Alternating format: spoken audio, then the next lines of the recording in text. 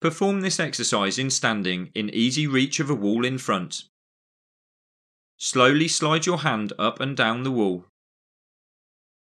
As you repeat these movements, increase the range if pain and stiffness allows to perform this active mobility exercise.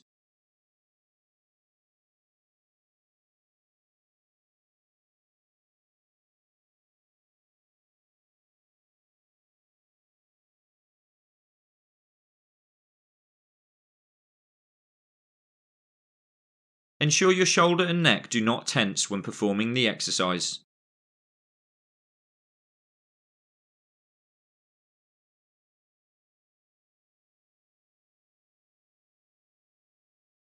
If needed, reduce friction by using a towel between your hand and the wall.